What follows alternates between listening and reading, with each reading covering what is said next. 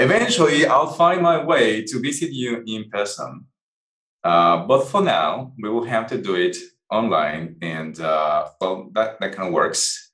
Although I'm still unable to share my screen. That's probably because I'm just like a regular participant. I'm not a co-host. Okay. So the topic of today is our tool called JRelease.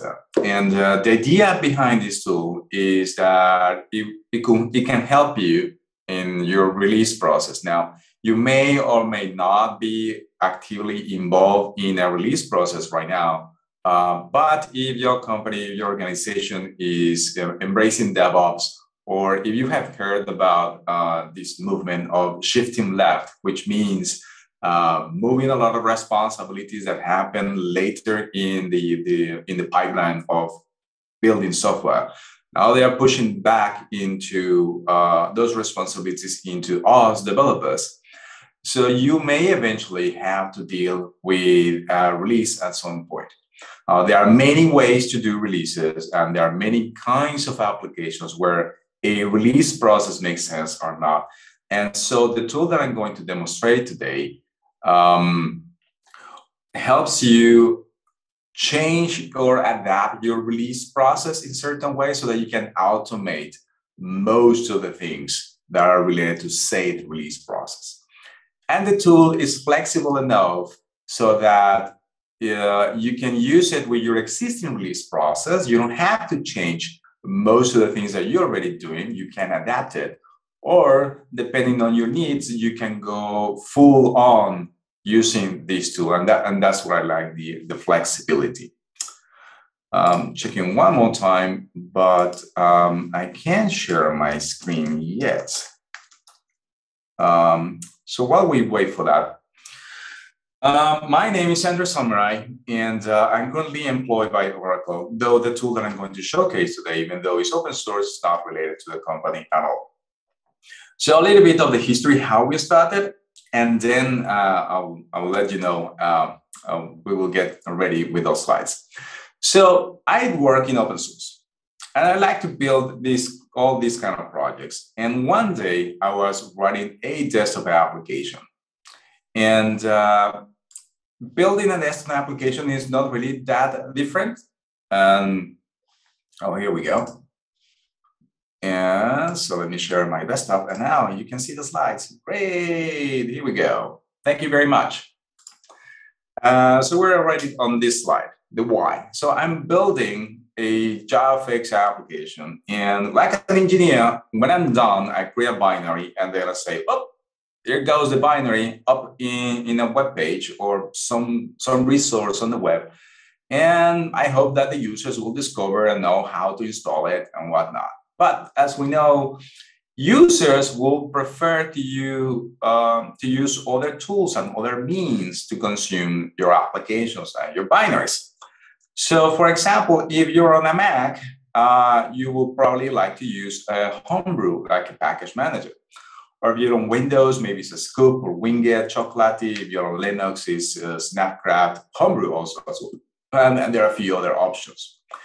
Now, besides being able to install and find your binaries in this way, the users would like to see documentation and release notes, and maybe it's a changelog. There are so many things that you can do that are related to the binary or the metadata of your project. Now, creating these platform packages is not really that difficult. They are mostly based on some file configuration metadata. And the problem is that you need to learn and to know exactly which are the options that you can change in each format, and how to package these things, whether it's a zip file or a tar, all the other things, right? So here was I trying to figure out how to repackage my application, my JavaFX application, and I didn't know exactly everything that I needed to do. So I put a pause on that, and I looked at other options. So I took as an inspiration 2 other projects, and besides writing Java code, I also write code with Go. So I wrote a small CLI utility for Maven and Gradle, and I encountered the same problem. Whilst I had the binary, I needed or I wanted to spread the word in so many different distribution channels. So I found a project called Go Releaser, which does exactly what I want, which is once you have built the binaries, it will create those platform packages for you. It will calculate checksums. It might sign your files with PGP signatures. I can do a lot of things, but it only does it for Go projects. I needed something for Java. While at the same time, I discovered another Java project called JBank. JBank is a command line utility that allows you to launch Java sources without pre-compiling them. This is kind of like what Java 10 allows you to do, but this works with Java 8. And you can also add dependencies to it. So if you're familiar with JShell, this is like a JShell should have been from the get-go. The author of JBank faced the same issues as me, and he changed his build using Gradle and Bash scripts so that he can publish the CLI to many different channels. So one day, Max and I were chatting, and we thought that what if there was a tool that will allow us to do what Go Releaser did and what JBank is doing, but for all kind of Java projects. And that's exactly what this tool is. This is what exactly JReleaser is. So basically, what you do is you keep using the build tools that you already use in your daily day, which may be Apache Ant, Apache Maven, Gradle, or what have you. You keep creating the binaries in the same way that you already do. And then you invoke JReleaser plus an additional metadata file, metadata that defines some information about your project. And what JReleaser will do for you is it can create a Git release on popular Git services such as GitHub, GitLab, and GitHub. It can create those platform packages if you need them. So many things are optional, but it can create a homebrew package for you for Chocolati, Scoop, and the others I mentioned.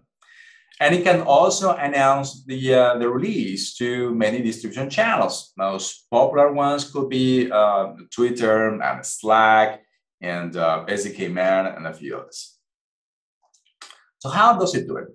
At the beginning, the tool started as a file template engine, but it later became an execution engine. If you were to look at Go Releaser has pretty much one command that says, build it, and it performs all the features that you see on the screen. Now, JReleaser has one command that works in that way. That is the orange command, the one at the top called full release. So this creates a Git release, it creates all the package managers, and announces your project. But if you only care about creating a Git release and you don't care about the other things, well, you have two choices. Don't configure any package managers and invoke full release, or just invoke the release command, the column in the blue. Because what this command will do is create a changelog, calculate checksums, optionally sign your the binaries, optionally upload binaries to JFrog Artifactory or Amazon S3 buckets, and finally create a Git release. Or if you already know how to do your Git releases and you don't want to change that, but you want to supplement your releases with package managers, then you can use the column in the middle. So you can prepare a homebrew formula and eventually publish it to a Git repository. You can also create Docker images. There are a few other options that are at your disposal. And finally, if you only care about announcing your project, then invoke the green column that is just announced. And JReleaser expects your binaries to be built already in the regular means that you already have. But the last column, the one on the top, at the bottom left, assemble, this one allows you to build also binaries or assemble binaries in two ways.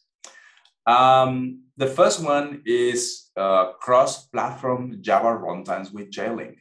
So you can create a minimum Java runtime that it's bundled with your application. So that way your consumers don't have to have Java pre-installed or a specific version of Java pre-installed on the machine in order to run your application.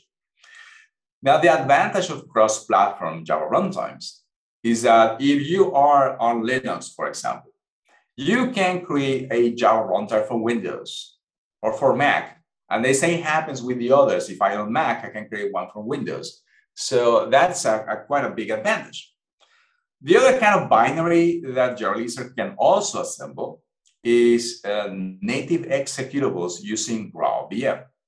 In this case, there is no possibility yet for cross-compilation. So if you want to build binaries for the three major platforms where GraalVM native image is supported, Linux, Windows, and Mac, then you have to run it in each one on very specific operating systems. But once you do, once you have built the binaries, then you can continue with the release process. I already mentioned a few services, but this is the full range of integrations that we have right now. So you can release to GitHub or GitHub Enterprise, GitLab or GitLab Enterprise. So this is both for open source and commercial projects. It works exactly the same from the point of view of JRLeaser. And Gitya, this is pretty much you build your own custom instances of Git services, and Codeberg is another service that is built on top of Gitya. You can publish additionally your files to JFrog Artifactory or Amazon S3 buckets. And here you have the full list of package managers: Homebrew for Linux and Windows, for Linux and OS X, Chocolatey for Windows. You can build Docker images. JBank, which I mentioned before as an inspiration, can also be used to deploy or to launch jar files across the networks. We added support for Mac ports in the next version of JRLeaser that's coming up. And Scoop is kind of Homebrew, but for Windows. SDK-Man works in all major platforms. And finally, Snapcraft for Linux.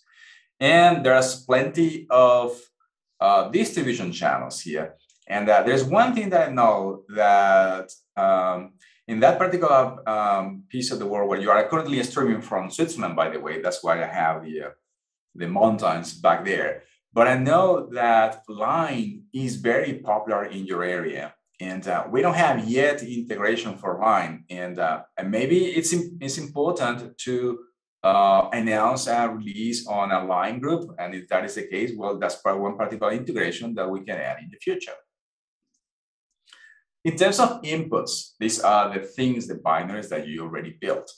So we support all these options.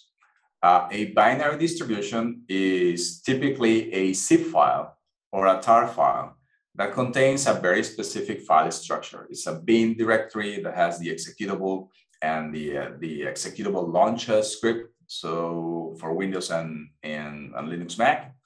And it may have a lib directory with all the jars, and maybe there's a license and a README, or any configuration files, any supporting files that you need for the application to run.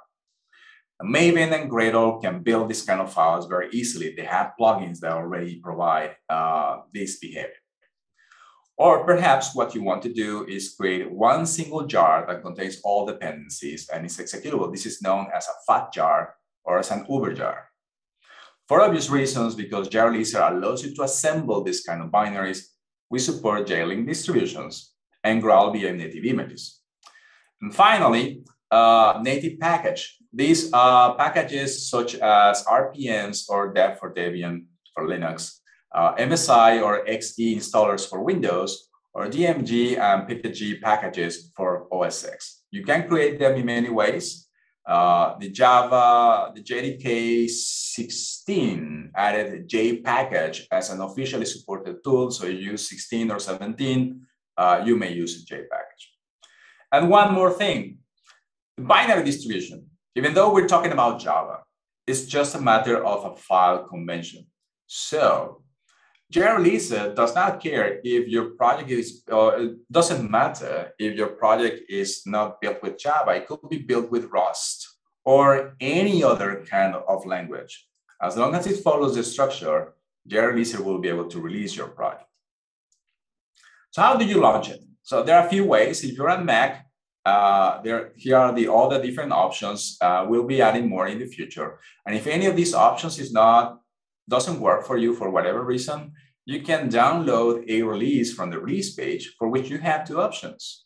The universal one, for which you require a version of Java 8, like pretty much everyone is running Java 8 as a minimum, or the standalone version which is the one that contains a custom Java runtime. So you don't need Java installed. You just need to download that zip file, and it just comes with battery installed. For Linux, they are pretty much the same options. The difference is that in the standalone versions, we have two variants. One that is for platforms that have been compiled with glibc, so that means like platforms like Ubuntu. And the others are platforms that are compiled with Muscle. So these are like Linux Alpine. And finally, Windows, we have almost the same options. Instead of Homebrew, we have Scoop. And same idea, you may be able to download a universal zip file or a custom Java runtime specific for Windows. You could also use a single source file. This works like a Java script. It's actually just Java code. And you run it using Java 11. And this will download a jar file that contains everything. It will download a JavaLizer Uber jar. And once you have the jar, then you keep invoking it as you would do with the others. You can also rely on Docker images that we built. We have two variants. One that works for Ubuntu, the first version, the JavaLizer Slim, and the other JavaLizer Alpine, which runs when you have Linux Alpine. Now, all these options that I have mentioned so far work when you want to use the tool as a regular command line tool. But we also support integrations with Maven, so you can run it as a Maven plugin, or as a Gradle plugin, or as a set of Apache env. So we cover a wider range of options for you to run the tool.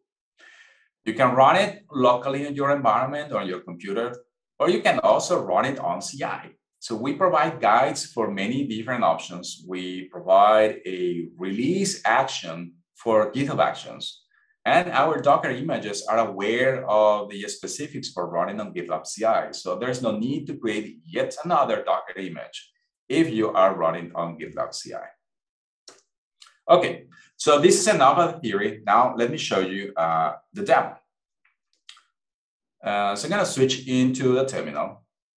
Like this. And here I have a Git project, a project that is hosted on GitHub. So I can show you the remote.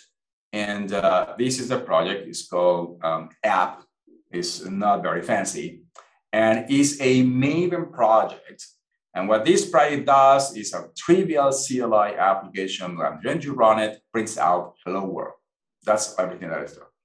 And now I want to release this project. So the first thing I'm going to do is make sure that everything is clear, right?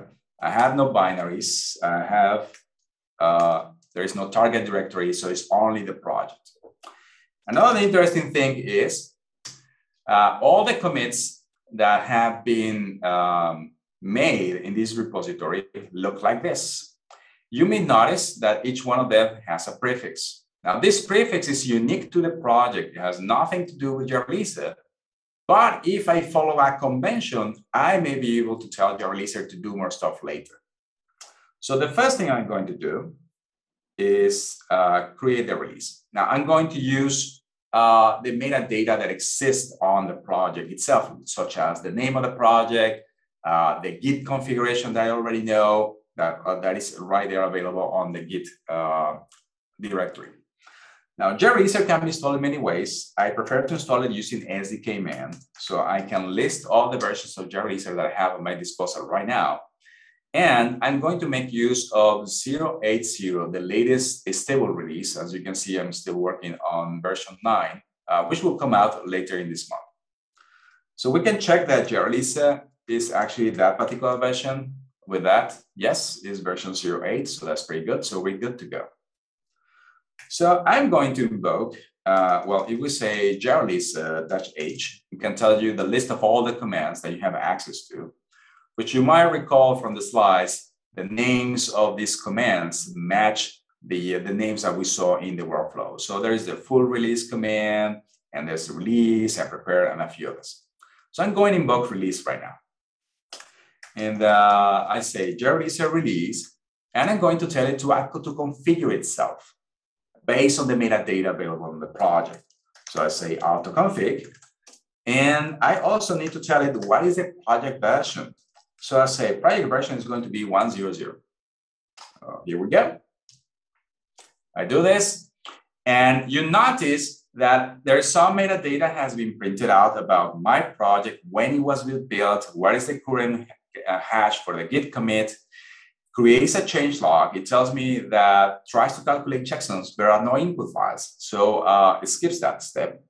Tries to sign files, and again, there are no inputs, so it skips that one. And finally, creates a release on that particular repository.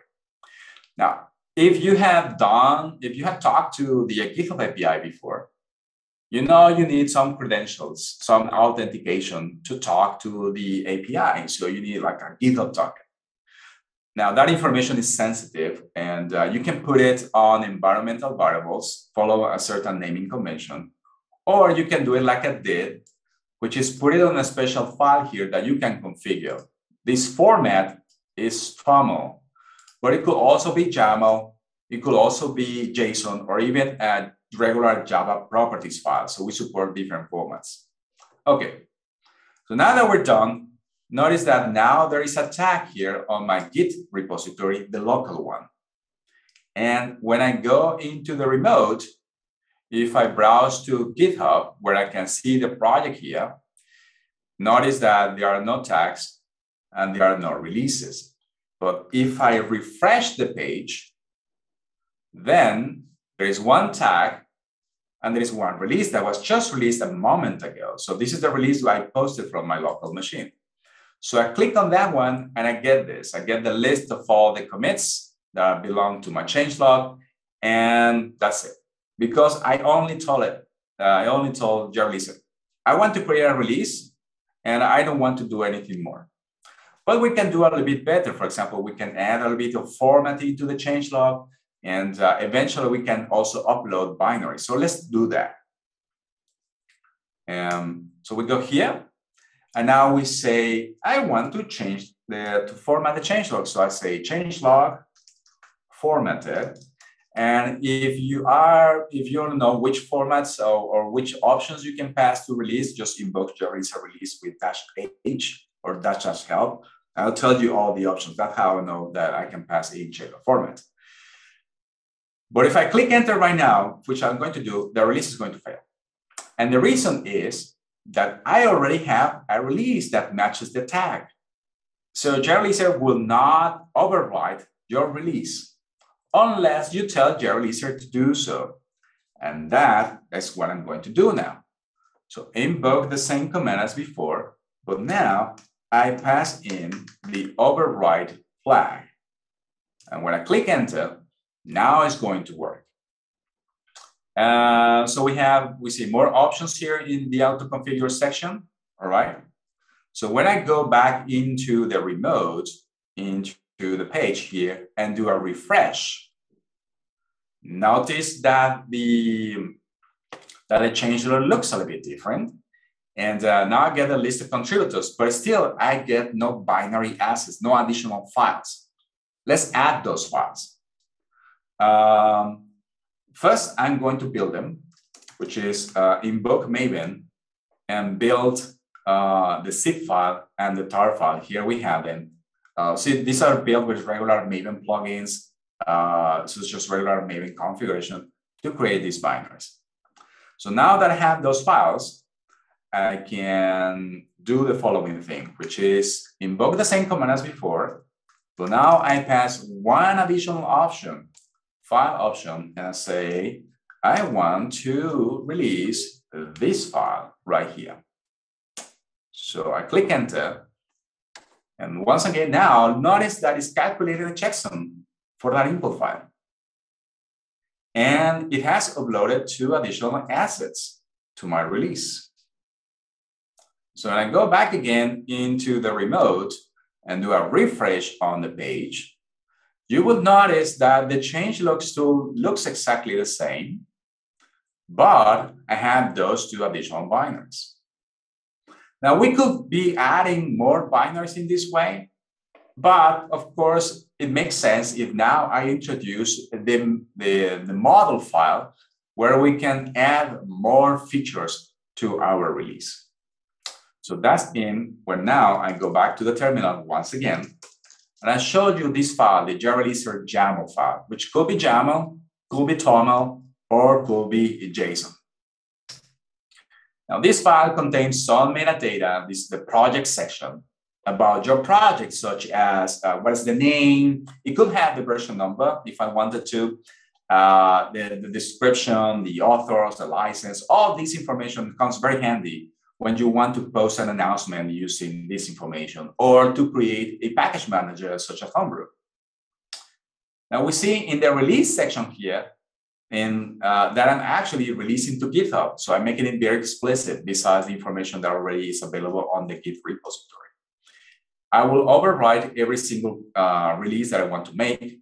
I want to sign commits and tags. And I also want to join a discussion when I create a release.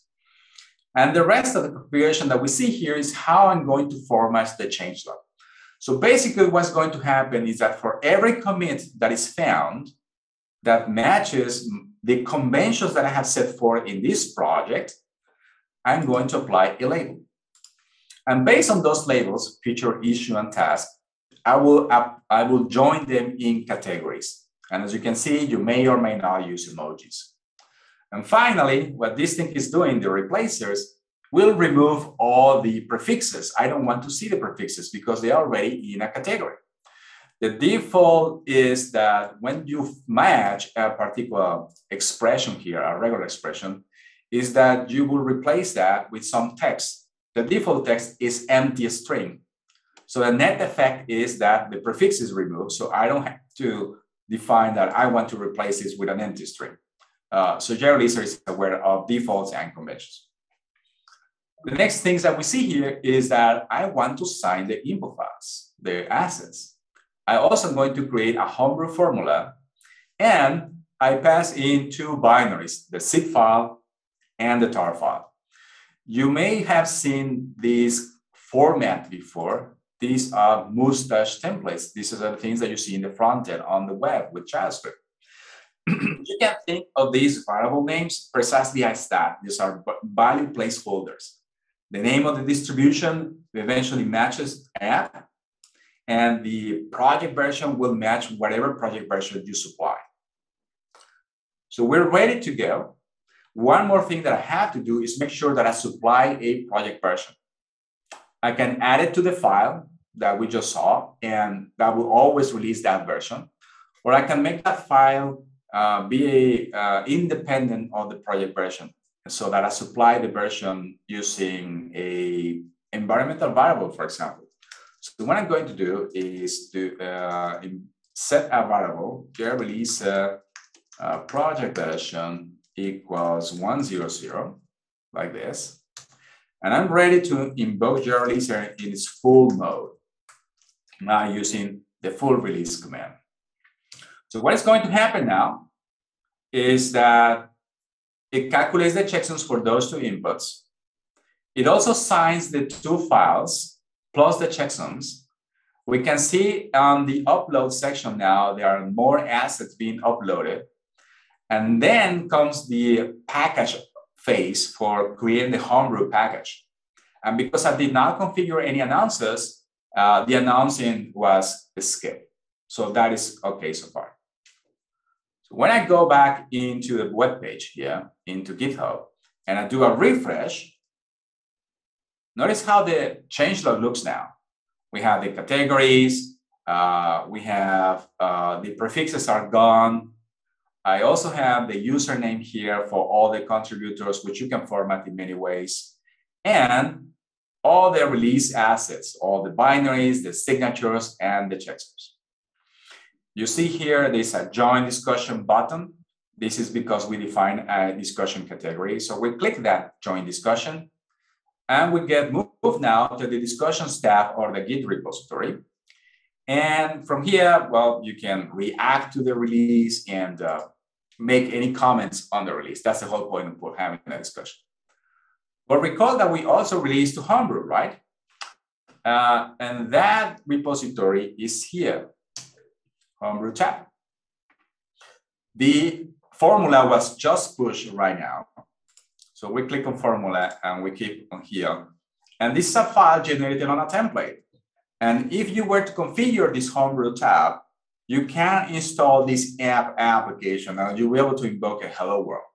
So this is based on a template, and there are many things that you can add, and you can even supply your own templates. And this is basically what the tool can do for you, and you can think of adding more features and more packages depending on your use case. And of course, it's great if you're using GitHub, but what if you're not? What if you're using other Git services, such as GitLab? Well, I have here the same project, the same sources. And what I'm going to do now is release this GitLab project just like we did with GitHub. I already have cloned this project on this directory. And in GitLab, the sources are pretty much the same. So what did I do to release to GitHub? I built the project. So I invoked Maven and I built the binaries. And I use the releaser YAML file, which I can show you. The project section looks exactly the same, it's identical. The release section has two changes. One is that now we're releasing to GitLab. And second, there is no discussions because that is a GitHub specific feature. So we remove that out. And the rest of the configuration file is pretty much identical. Okay. So now I can do JReleaser full release. And this will now calculate the checksums, sign the files, upload them to GitLab, and create a homebrew formula also on GitLab. So now it's working there. So while it's creating the formula, I go back to GitLab to the web page and do a refresh. You will notice that now I have one tag. I click on the tag and click on the release. And I get all the assets as before. And I get the changelog like I saw it on GitHub. And if I move to the Homebrew tab, repository, I can see the formula was just created. And the formula looks pretty much identical to the one I saw on GitHub, except for, of course, two different variations, the URL and the checksum. But we're not done yet. I mean, if you want to run your custom Gitya instance, you can also do it. Notice that there are no releases right now. So I move into this place where I already have my project already there. So I can build it, again, invoke Maven, and that creates the zip and the tar. And if I show you the release model, there are two changes again. One is that now I'm releasing to Codeberg, which is based on Gitya. There are no discussions. But also, I'm going to announce. I'm going to create an announcement just because.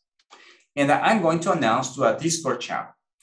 And we use webhooks integration. So anyone that has a webhook URL can post information to that webhook. So we're not going to expose it in the public as is right now, well, because I'm doing a public presentation and the project is fully open source and is publicly available.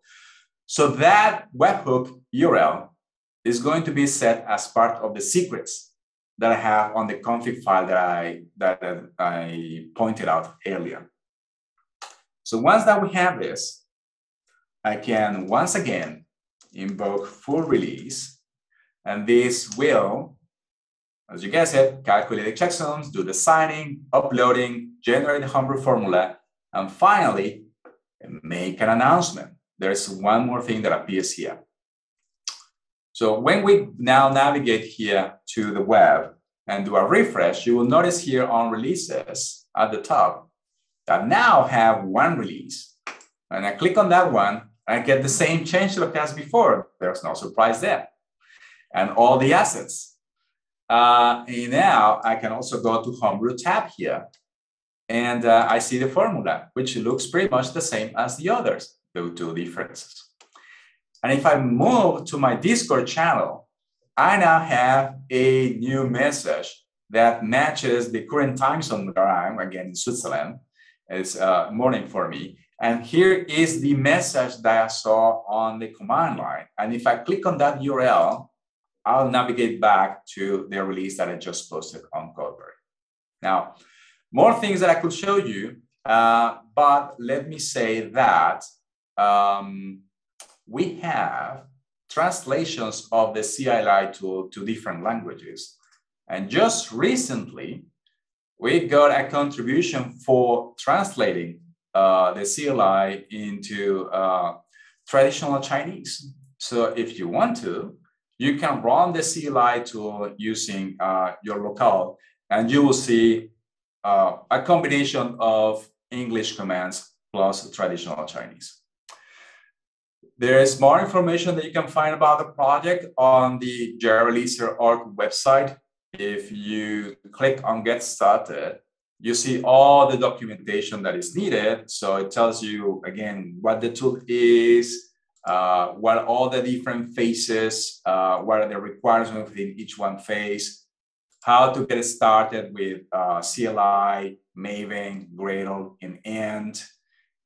It tells you all the different integrations are listed right here. So it's easy to navigate to one another, say, oh, I want to know how to publish binaries to an Amazon S3 bucket.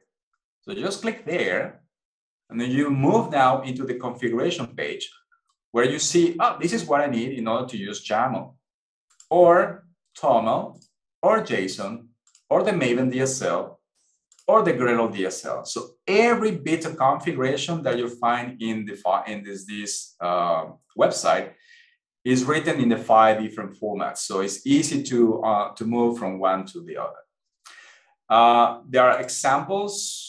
Here's the documentation for, say, you want to know how to use the Maven plugin, and all the goals match exactly the same entries in the workflow. But if you're not into Maven, if you're into Gradle, then click here, and you see also the same names, but using Gradle conventions. Or maybe you want to use Ant, or maybe you want to stick with the CLI. So you see, it's pretty much the same name. So it's very easy to move from one tool to the other. There are also examples. And of course, the question may be, does jreleaser, being a CLI tool, release itself? Yes, it does. And here's an explanation of the latest version of our release file. We use one file to release all kind of binaries. So all the options that you saw earlier for invoking the CLI with a standalone or not, the Docker images, all that is created from this single source file. Okay, so we're going back to the slides. We have a few more minutes. So what's going on in the future? What is in the future for this tool? We're almost done in terms of feature complete for version 1.0. I think that we're going to release the 1.0 very early next year, sometime in January, maybe February. But of course, there are other Git services out there. I just mentioned GitHub, GitLab, and Gitya. But if you are hosting code on Bitbucket or Azure DevOps, that's probably something that will support in the future. Besides Amazon S3, we know there are other cloud providers, and we may provide support for other cloud providers as well. So you can upload those binaries to a object storage or an object bucket, or whatever name that cloud provider likes to use. And just like we did with JLink and GraalVM, you can build them from the outside, or you can instruct jreleaser to assemble those binaries. We're looking at integration with JPackage because there's some of the metadata for building the packages that is shared within JPackage and create the release. It makes sense then for jreleaser to be able to invoke JPackage for you. There are some links that I can share for you. You saw already jreleaser.org, the website of where you can find all the documentation of the project. The project itself is hosted on GitHub. It's fully open source. We accept all kinds of contributions. We have other projects associated with the jreleaser organizations, such as the GitHub Action, the Homebrew formula for jreleaser, and a few other things. If you find the tool useful for your work and you would like to sponsor us, well, we have an open collective. And of course, we have a Twitter account when we tweet about our announcements and the features that are coming and things that are interesting about jreleaser. If you have not contributed to open source before, let me tell you, it's very, very simple. If you find any troubles with what we saw today, or any other open source library or project that you consume or your daily work, file a ticket. That's it. If you have the time and the passion, yeah, supply a patch, supply a test case, supply code, but you don't have to. You don't have to go all the way and provide code. It's just enough by filing a ticket when you find a bug, when you think there is a missing feature, when you think there's something that can be done to improve a project. So this works for all kinds of open source projects. As said, we are accepting contributions from all around the world. We have, at this point in time, 12 translations of our CLI tool in 12 different languages.